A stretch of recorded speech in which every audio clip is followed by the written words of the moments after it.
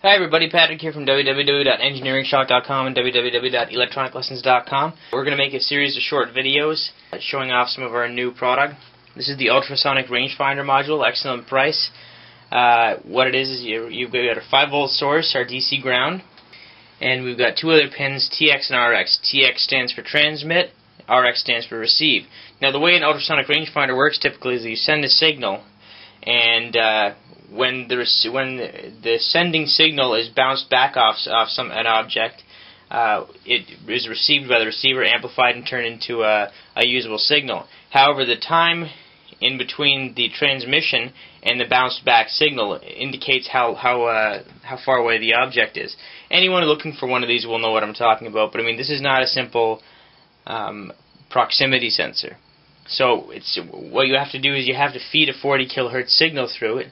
I've got my signal generator in the back sending a 40 kilohertz signal to the transmitter pin, which is transmitting through our transmitter.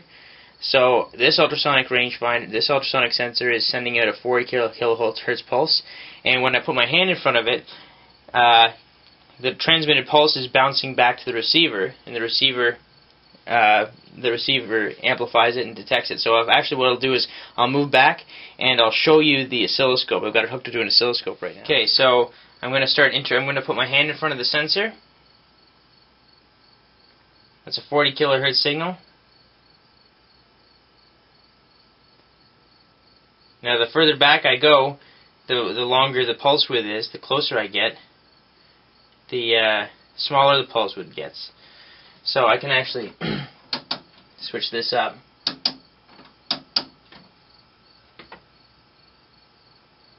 You might have a better oscilloscope, but as you see, further back I get, the longer the pulse widths get.